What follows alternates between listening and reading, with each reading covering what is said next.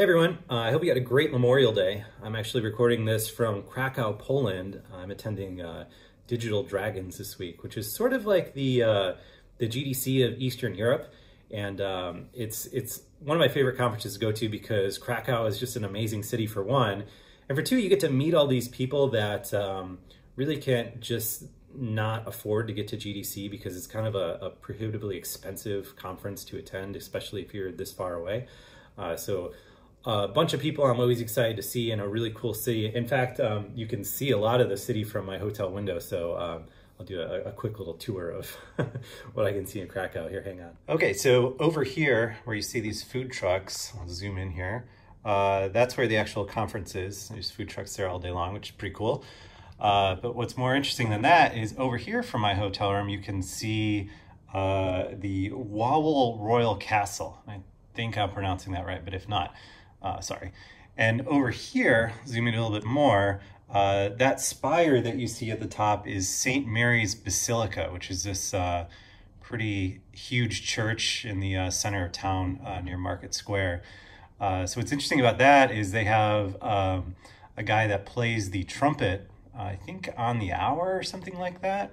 And every time he plays, at the very end, it ends with this like very abrupt upward note, which allegedly, according to what I've been told, has to do with like them reenacting like the trumpet player getting shot with an arrow. Seems hard to believe, but you know, whatever. The people of Krakow might just be pulling my leg. So, but yeah, this is where Digital Dragons is. It's a really, really cool spot, cool town, and everything else. So, all right, so we've got a really great game this week for you guys to beta test. Particularly if you're curious to see just how good a game can be if you focus on the gameplay instead of kind of like the freemium monetization mechanics that a lot of these sort of puzzle games have these days.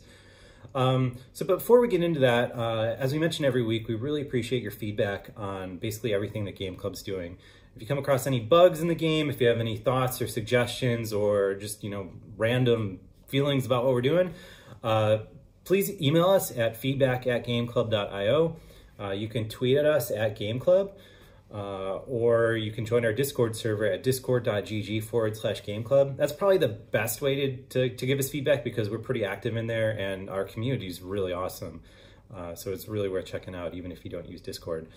So this week's game that's up for beta testing is Dr. Schplot's Nanobots. And really, it seems like the only thing more rare on mobile these days than a good premium puzzle game is a good premium puzzle game that actually has a really cool kind of story to it instead of just being sort of like an endless thing or a level-based thing or whatever else.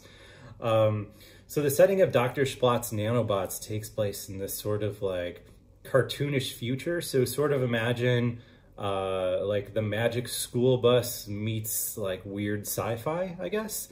So in the world of Dr. Schplot's Nanobots, any medical malady can be solved by just injecting yourself with nanobots. And the way the game sets this up is really silly. Like if you've got excessive ear hair or, you know, you're farting too much, nanobots can fix you right up. However, unfortunately, you know, like any sci-fi universe where people decide to, you know, do crazy things like inject themselves with robots, things don't go as planned. The robots go bad, and it's up to you to fight the bad nanobots with these good nanobots, which kind of consist of your little RPG team of robots that you'll be constantly like swapping out with better guys and customizing your team as you see fit. So that's really cool. And also as part of the adventure, you know, you're tracking down the secret identity of Dr. Schplot, and there's all this other stuff that goes into it that I don't want to spoil because it's really cool to have a actual meaningful story component in a game like this. So kind of what I'm starting to get into is what I like so much about this game is not only the setting and the music premise, but the match to battle kind of RPG mechanic that is used in a lot of the kind of like more popular super freemium puzzle games is actually really good if you just hone in on that core gameplay element without all the crazy monetization aspects that, you know, just kind of make these games a grind.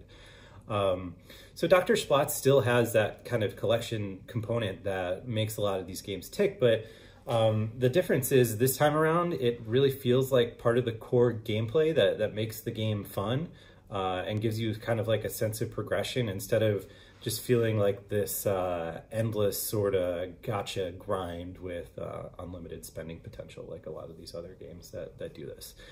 So I really hope you enjoyed Dr. Schplot. It's really cool. It's really fun. I think you guys will really like it.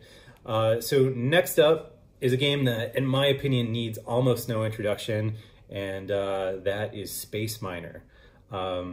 This game, I would say, if you ask anyone that was kind of like around for the early days of iOS gaming when like premium games were like really operating on all cylinders, Space Miner is gonna be somewhere in their top 10 favorites. I'm almost guaranteed.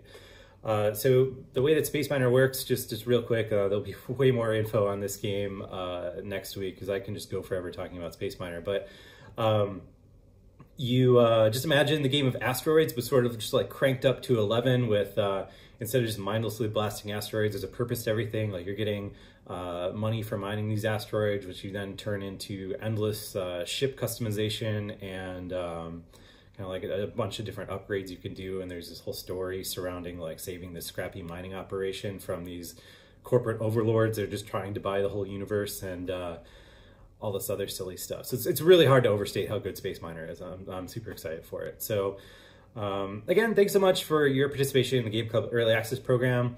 All the links to Dr. Schplot's Nanbots, as well as all the other games that we've released, will be in the description of this video or in your inbox if you're subscribed to our mailers, which if you're not, you can go to gameclub.io and subscribe.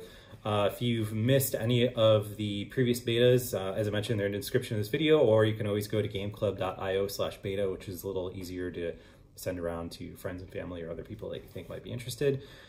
And I guess that's about it. Be sure to check out our Discord. As I mentioned, discord.gg/gameclub with any suggestions, comments, or anything else. And I hope you enjoyed Dr. Schplot's, and we'll see you next week with Space Miner.